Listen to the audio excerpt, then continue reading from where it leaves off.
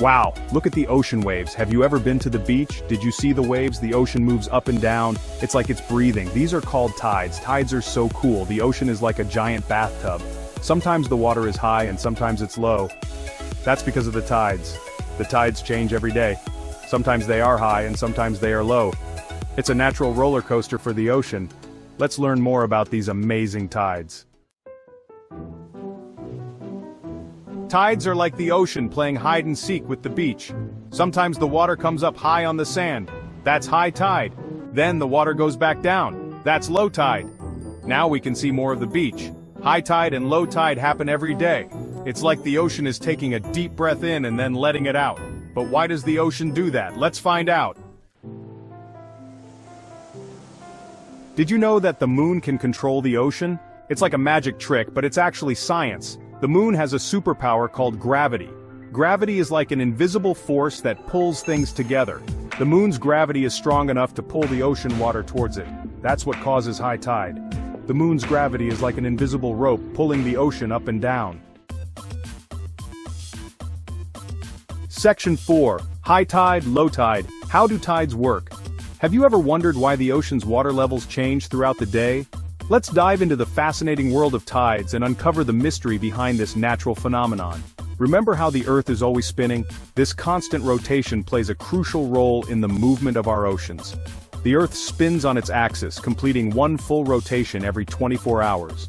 As the Earth spins, different parts of it face the moon. The moon's gravitational pull affects the water in our oceans. When a part of the Earth is directly facing the moon's gravity pulls the water towards it, creating what we call a high tide. When a part of the Earth faces the moon's gravity pulls the water towards it. That's high tide. This gravitational pull causes the water to bulge outwards, leading to higher water levels along the coastlines. But there's another high tide on the opposite side of the Earth. This happens because the Earth is spinning and the water on the opposite side is also affected by the centrifugal force created by this rotation.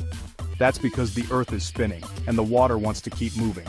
The centrifugal force causes the water to bulge outwards on the side of the Earth opposite the moon, creating a second high tide. The parts of the Earth that are not facing the moon experience low tide. When the gravitational pull of the moon is not directly affecting a particular area, the water levels drop, leading to low tide. The water is lower there. During low tide, the water recedes, exposing parts of the seabed, tide pools, and various marine life that are usually hidden underwater. So, as the Earth spins, we get high tide, low tide, high tide, low tide. It happens every day. This rhythmic rise and fall of ocean water levels is a continuous cycle that occurs twice a day, every day, shaping the coastal landscapes and influencing marine ecosystems. Section 5. When can we see the tides? We can see high tides and low tides at the beach. The tides are the regular rise and fall of the sea level caused by the gravitational pull of the moon and the sun. This fascinating natural phenomenon happens every day and can be observed if you know when and where to look. High tide is when the water comes up high on the sand. During high tide, the beach might look smaller because the water covers more of the sand. This is a great time to enjoy the waves if you love swimming or surfing, as the water is deeper and the waves can be more exciting. Low tide is when the water goes down. When the tide is low, the beach appears much wider, revealing more sand and sometimes even tide pools. These tide pools can be full of interesting sea creatures like starfish, crabs, and small fish, making it a perfect time for exploring and discovering marine life. High tides happen about every 12 hours. This means that if you see a high tide in the morning, you can expect another high tide roughly 12 hours later, which will be in the evening. The cycle of tides is predictable and follows a regular pattern. So, if there's a high tide in the morning, there will be another one at night. This regularity makes it easier to plan your beach activities. Whether you prefer the bustling waves of high tide or the calm, expansive sands of low tide, you can choose the best time to visit the beach based on the tide schedule. Scientists can tell us exactly when the tides will be high or low. They study the movements of the moon and the sun, as well as other factors like the shape of the coastline and the depth of the ocean, to predict the tides accurately. They use special charts and tools. These tools include tide tables and tide prediction software, which help them forecast the exact times of high and low tides. This information is crucial for many activities, including fishing, boating, and even coastal construction. Next time you go to the beach, check the tide times. Knowing the tide schedule can enhance your beach experience. You can plan to build sandcastles during low tide when there's more sand available, or go swimming during high tide when the water is deeper. Then you'll know when to build sandcastles and when to look for seashells. Low tide is perfect for finding seashells and other treasures that the ocean leaves behind. So make sure to check the tide charts and plan your beach day accordingly for the best experience. Section 6. Why are tides important? Tides are really important for our planet.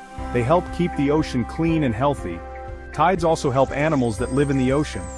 Some animals, like crabs and starfish, live in tide pools.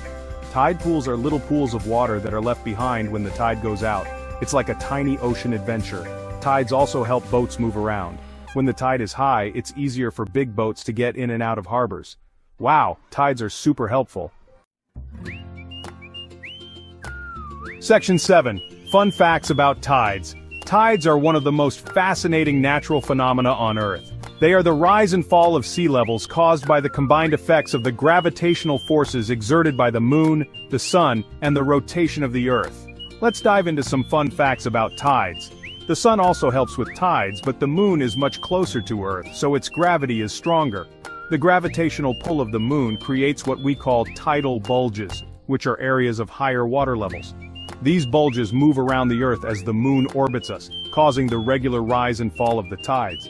The sun's gravitational pull also affects tides, but to a lesser extent. When the sun, moon, and Earth align, we experience spring tides, which are higher than usual. Conversely, when they form a right angle, we get neap tides, which are lower. Did you know that the largest tides in the world happen in Canada? Specifically in the Bay of Fundy, which is located between the provinces of New Brunswick and Nova Scotia. The tidal range here can reach up to 16 meters or about 53 feet. This incredible phenomenon is due to the unique shape and size of the bay, which amplifies the tidal effects. They can be as tall as a house. Imagine standing on the shore and watching the water rise to such heights. It's a breathtaking sight and a powerful reminder of the forces of nature at work. These massive tides can also create tidal bores, which are waves that travel up rivers and estuaries against the current.